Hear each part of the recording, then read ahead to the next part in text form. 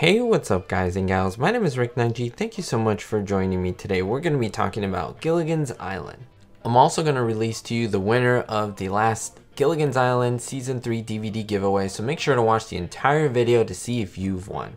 Now I'm going to be talking about the episode Ring Around Gilligan. Now they had a very special guest star. His name was Vito Scotti. Now Vito Scotti also made a couple appearances in Season 1 as the Japanese sailor.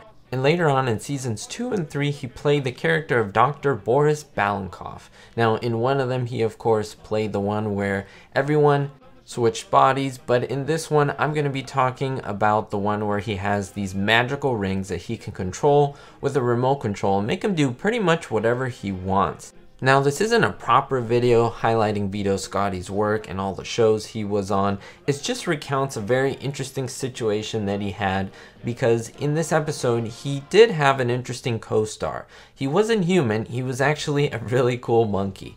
Now, he has a very cool story to tell about this monkey, and it kind of affected his performance in many different ways. Now, Vito recalled how he used to get his fingers and arms gnawed on by the monkey, and he used to kind of chew on them, and it was something that would annoy him so much, especially when he had to deliver his lines and act out his character. Now, the monkey was sitting on his shoulder, and monkeys are animals that usually pick.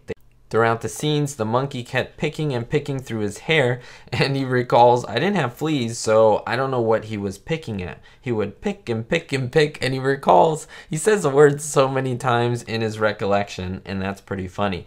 Right in the middle of his scene though, he reached out and he grabbed a third of his mustache. Now, this was his real mustache. This wasn't a fake one that was put on him to make him look any different. This was his real mustache, and boom, he plucked it out. He plucked out a third of his mustache, guys and gals. He ripped a whole chunk of hair right off of his face. Now, blood, of course, came out on his upper lip, and it was something that was obviously super painful. It was something that caught him off guard because he thought with the trainer on set that this would never happen, but in fact it did. So what did he do? He hurled the monkey all the way up in the air over the scenery. It was kind of a rash reaction that he had.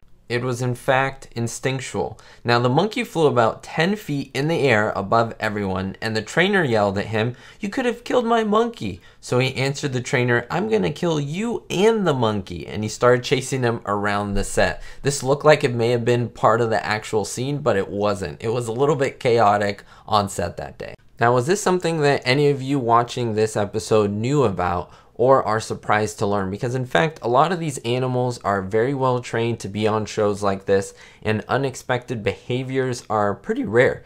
There was a rare one with Bob Denver, how he got attacked by a lion. You should go check it out. It's in my Gilligan's Island playlist. But in regards to this one, let me know what you think about this. Was there a way that they could have avoided Vito Scotti getting hurt and injured on set from this wayward monkey that wanted to have its way? I would love to know your thoughts down below. Now I'm going to release the winner of the DVD giveaway, and the winner is Lisa Marie Sanchez. Congratulations, Lisa Marie. I will be sending your Gilligan's Island DVD set where you can watch all the episodes of Season 3, including this one. We'll see you next time, and don't forget, guys and gals, be hopeful. Thank you to my Diamond tier patrons, Andrew B, Ricky, and David D. And thank you to every single one of my Patreons where I have exclusive content. Be sure to look in the description below for merchandise, Patreon exclusive content, as well as playlists where you can find other TV shows and sitcoms that I think you'll enjoy. We'll see you all next time.